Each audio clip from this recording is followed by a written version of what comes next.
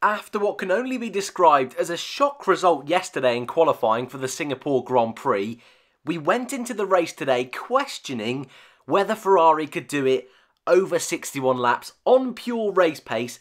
Were they the team to beat? Could they become the first ever team to get a 1-2 in Singapore? I didn't know that was a thing. That was an awesome statistic being thrown around today. Could Charles Leclerc become the third ever man to win his first race and then the next two after consecutively? Lots of questions going into today's Singapore Grand Prix. Spoilers ahead, so if you haven't watched the race, I'll say this now. Go through those first 10 laps. After that, pretty awesome race, to be honest with you. A real cracker. Awesome fights in the midfield. A tense battle at the front is how I'll describe that for the moment. However, if you've seen the race, let's talk about it in a little bit more detail, because it was Sebastian Vettel, somewhat surprisingly, redeeming himself. Maybe not for all the mistakes he's made so far in 2019, but for the first time in over a season, the first time since the 2018 Belgian Grand Prix, unless you count Canada, Sebastian Vettel has won a Formula 1 Grand Prix and now becomes the most successful driver ever in Singapore. Has the most victories of anyone, with 5. A really controlled race is how I'll put it for the moment. I'm obviously trying to allude to later on, we'll go into a little bit more detail, but a Ferrari 1-2, nobody expected that on Friday. I think even yesterday, I think most people felt Mercedes would be able to really challenge in the race, and we've seen Ferrari's strategy fail not only this year but over the past couple of seasons. So to claim a 1-2 today, the first time this year, I can't actually remember the last time Ferrari got a 1-2. Please correct me in the comments below. Let's see how many of you brain boxes are out there. But definitely the first time in a long time Ferrari have got a 1-2. In front of Max Verstappen, Mercedes started P2 with Lewis Hamilton, started P5 with Valtteri Bottas, couldn't make the strategy work and ended up P4 and 5. I think a surprise for them, a little bit disappointed. We'll obviously talk about that whole kerfuffle and fiasco with strategy in a moment. Behind them, Alex Albon, just quickly on him, really impressed with his pace this weekend. Okay, I don't think he could have particularly done better than P6 on pure pace. However, that's something Gasly wasn't able to do, was hold on to P6. Gasly himself finished P8. Norris, best of the rest, P7. A really good job from him. Somehow, Hülkenberg ended up in 9th, and Antonio Giovinazzi, for the first time since 2015, was a driver outside Red Bull, Ferrari and Mercedes to lead a race. Awesome statistic, that is. Really good job from Gio. Looking a little bit further down the grid, Romain Grosjean ended up P11. On the face of it, that's a good result considering the pressure he's been under recently, but I think we're all aware it wasn't the cleanest race from Roman today, so of course we're going to be discussing that. All of them on the lead lap as well this time round. That's very rare that happens in Formula 1, but 3 safety cars helped that out. Also helped Carlos Sainz, who was 2 laps down at one point, end up in P12. Lance Stroll, Daniel Ricciardo, Danny Kvyat, all in the wars today, finishing 13th, 14th and 15th respectively. Robert Kubica, I want to talk about him today. Blimey, announcing he's pretty much retiring from Formula 1 this weekend, or he announced it this weekend. What a race. Really good job from him today. And our final finisher, fastest lap holder, Kevin Magnussen in P17. 3 DNFs today. Kimi Raikkonen contact with Danny Kvyat, Sergio Perez engine failure, and George Russell contact with Romain Grosjean. Now, as I mentioned at the beginning of the video, it was quite a chaotic race today. Okay, first 10 laps, a little bit stale. I think Martin Brundle said it was almost like a game of chess. And I've said over the last 7 races now that have all been brilliant, and I think this race continued that trend. They've all been a little bit different. And today at the front, it was definitely a game, well, of chess, but also of cat and mouse. Who was going to go first with that strategy? Who was going to stay out a little bit longer? And we really had a strategical battle at the front. But what I also felt made this race so good, and what I personally think, I think we had the best midfield fight of the season so far in today's race. said that a little bit strange, but I really do think on a street circuit where overtaking should be nigh on impossible, a lot of these guys were making it look so easy. At the front, they were struggling to even get anywhere close, but in the midfield, almost every lap there was overtakes, plenty of stories up and down the grid. So, I'm going to go through each driver one by one, starting with race leader Sebastian Vettel, finishing with George Russell and the contact with Romain Grosjean. So, starting with Seb. Beginning of the race, early phase, didn't really make much progress. The first lap, an awesome fight with Lewis Hamilton, an image there on screen of that. A brilliant job between the two of them. Great to see two multiple world champions going wheel to wheel. We don't see that often enough in Formula 1 these days. But Hamilton got the better of Vettel on the first lap, and we slowly saw the top six, and even Norris to an extent, and some of the guys in the midfield, going around in a train. It was a little bit dull, but I think most of us, especially for us fans who watch Formula 1 in and out every time it's on and want to know every nitty-gritty detail about Formula 1, I think we were all expecting that, give it a few laps, this is going to really erupt into something, and it did. Through the pit stops, it was Vettel who blinked first, with Max Verstappen, proved to be a brilliant bit of strategy from Ferrari for Vettel's side of the garage, because Charles Leclerc stayed out, and Vettel, crucially, got the undercut, overtook Leclerc, stayed in front of Verstappen, eventually got past Hamilton as well. I mean, we'll kind of cover the whole strategic fiasco right now, but Vettel in traffic then, because then we had Antonio Giovinazzi, Daniel Ricciardo, Pierre Gasly, and Lance Stroll still hadn't pitted. They were out in the net lead. Well, not net lead, but in the lead. Hamilton was actually leading. Then Giovinazzi in the train. Once Hamilton came in, Antonio Giovinazzi was leading. Hamilton came out behind the two Ferraris, behind Max Verstappen. Mercedes' strategy didn't work. And arguably, Bottas probably could have jumped Hamilton if they hadn't told him just to back off just a little bit. But we won't talk about that too much today. Bottas had a really quiet race, to be totally honest with you. But Vettel, crucially, and for me, we'll talk about driver of the day a little bit later on, but I think it was this phase of the race, not only where Sebastian Vettel won the race, but also gave him that chance to control it, and I think should definitely be in with a shout for driver of the day. Crucial in his overtaking. There was one move on Pierre Gasly at the end of the first DRS zone. It was really tight to contact. Gasly just bailing out at the last second, but Vettel decisive in his overtakes. Giovinazzi, bless him, Ferrari young driver, did move out the way a little bit easier than some of the other guys, but even that being said, Vettel making an awesome move on Daniel Ricciardo, got it done so quickly in fact, and Leclerc struggled initially. Vettel, before the first safety car, got a 5-second gap on Leclerc. I think then as the race unfolded, we obviously had the 3 safety cars. Leclerc wasn't really able to put much pressure on Sebastian Vettel, but what I really love from Vettel, and considering the amount of pressure, I mean, he didn't really say anything about that this weekend, but for sure there must be something in the back of his mind saying, I've got to win at some point in 2019. What he did on that 3rd safety car, bolted 2 corners earlier than he did the first 2 times, that caught Leclerc off guard massively. And I thought to myself, that's the Vettel that we've been missing so far in 2019. A real Sly Fox move, if you want to call him that. And I thought to myself, yeah, really proving his experience, which I don't think he's done often enough in 2019. But to be honest with you, Sebastian Vettel, an almost faultless drive today. But it has to be said, as we move on to Charles Leclerc, I think he almost had a faultless drive, and only through strategy, which Ferrari have said, to be honest, they couldn't really pit Leclerc at the same time as Vettel due to the gap behind, and due to the fact, even though they told Leclerc to go so slowly, there wasn't a gap for him to stop. And in fact, Vettel, there was a space, and make of it what you will. Leclerc didn't win this race because of strategy today. However, Ferrari are playing the team game. They have come away today with a 1-2.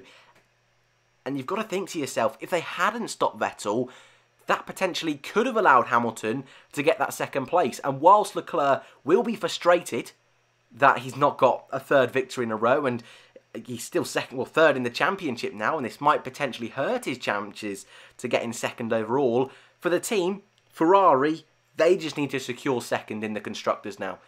The title's too far gone, in my personal opinion, but just to make sure they can secure second and build into 2020, that's their goal for the rest of the season. So for them, brilliant job. Leclerc, again, faultless drive from him. Just didn't have enough around the streets of Singapore to be able to catch up. I think Christian Horner said you need about 2 seconds pace advantage to overtake the car in front, which in the midfield we saw plenty of, and that rule did not work, but definitely at the front that was the case. Max Verstappen, 28th career podium.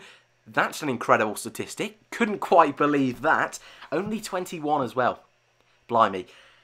A quiet race from him today. I think lucky to be on the podium under the circumstances. I think it was more to do with Mercedes' strategical error than it was Red Bull really nailing it. Not really much to say. Tried to make a couple of moves on Leclerc. Had to defend from Hamilton a little bit late on. But to be honest with you, Max Verstappen, I think he was aware of it himself in interviews after the race. Quiet day. But points are points. He's now joint third in the standings. I think he'll be happy with that. But again, not much to say on Verstappen, which I very rarely get to say. Back on the podium though, for the first time since the summer break, so for sure, much cleaner weekend from him this time out. Hamilton and Bottas, 4th and 5th. I've alluded to them a few times this video. Mercedes strategy, you can rib into it as much as you want. You can say it was dreadful as much as you like. But I've even said this with Ferrari this year. Sometimes it just doesn't work. There's no way that every single race you can make strategy work. And very, very easily, we saw it in Silverstone with Hamilton. All it needed was that Grosjean-Russell crash to happen a few laps earlier, and Hamilton could have been net lead, 7 seconds in front. Mercedes 1-2, Ferrari can't get by. Such are the margins in Formula 1. They're so minuscule. So the gamble didn't pay off today. But what I will say is Mercedes are that far in front in the drivers and constructors, I think they can afford to take the gamble. So Hamilton, I imagine a little disgruntled.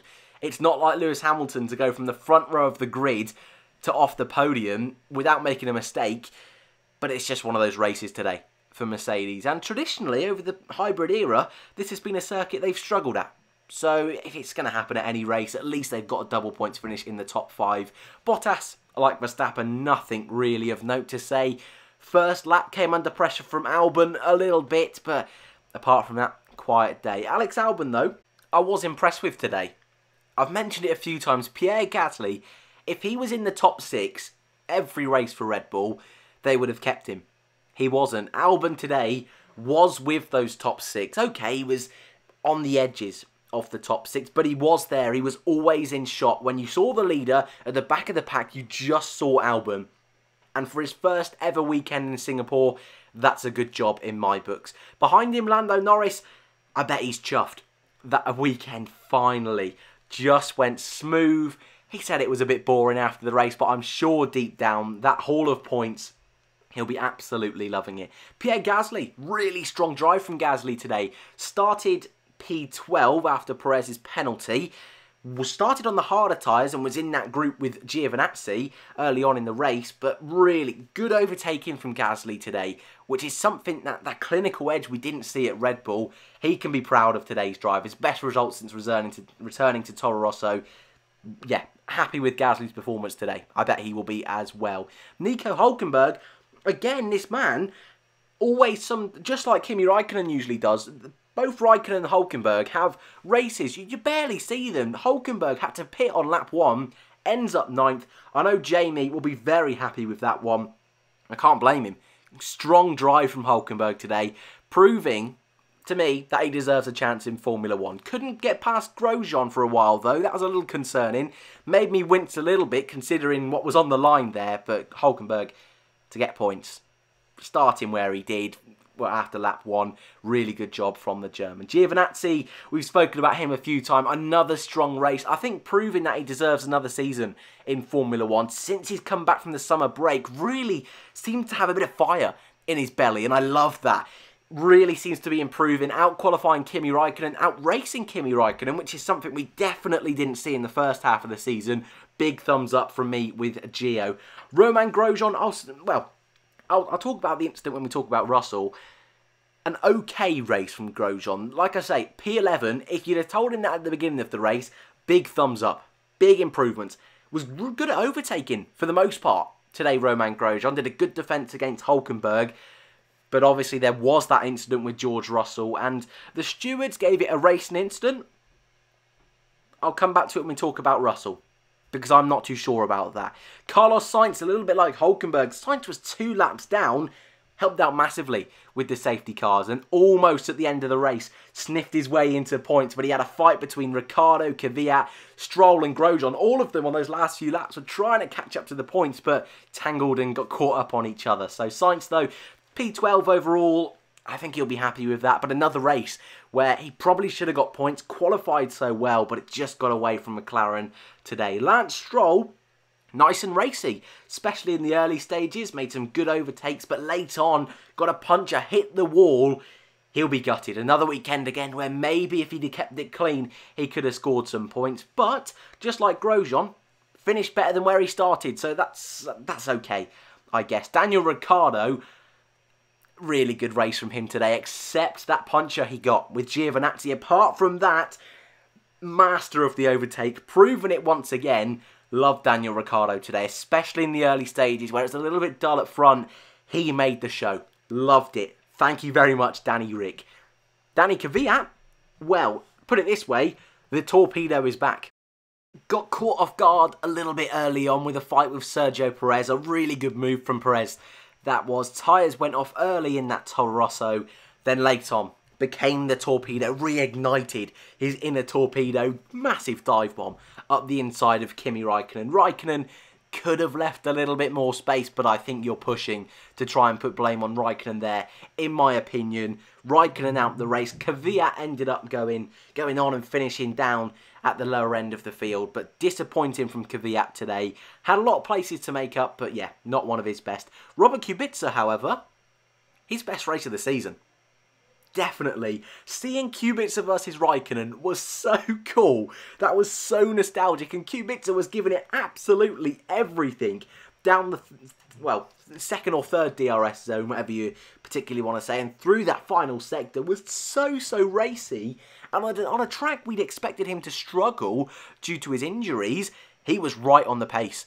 He really was. And whilst we can't compare him to George Russell this time round, Kubica, I think he can come away from this race with a smile. The fact that he was racing an Alfa Romeo, a Racing Point and a Toro Rosso and giving him a real good run for his money, and overtook Magnussen on track at the end of the race.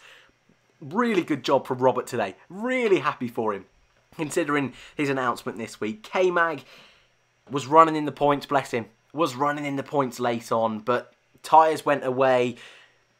Something we've seen, I mean, it happened to Grosjean in Spain. Just the car wouldn't get the tyres working. Couldn't heat up the tyres under the safety car.